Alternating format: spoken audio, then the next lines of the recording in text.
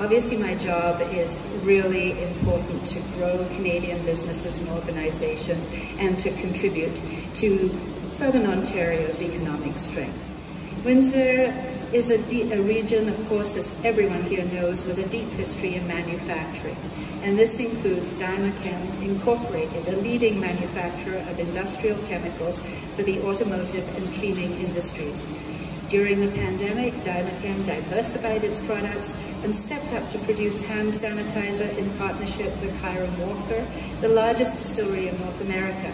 It's the type of hard work and innovation that Canadians are known for.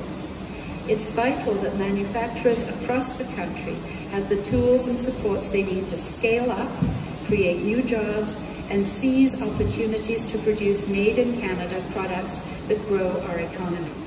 Which brings me to why I'm here today. I'm pleased to announce that the Government of Canada, through FedDev Ontario, is investing $1 million in a repayable contribution in Dimachem Incorporated to expand its Windsor facility and adopt new, clean manufacturing equipment to fulfill its latest contract with Clorox Canada. So congratulations.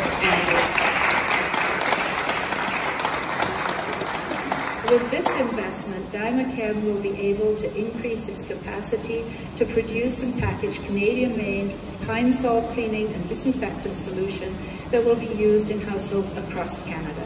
This enhanced production capacity and energy-efficient machinery will ensure that Dimachem generates less production waste and puts them on track to significantly grow their business. This is a smart investment that will create benefits up the Canadian supply chain to protect Canadian industry and Canadian jobs. This investment alone will create 14 new jobs in the Windsor region.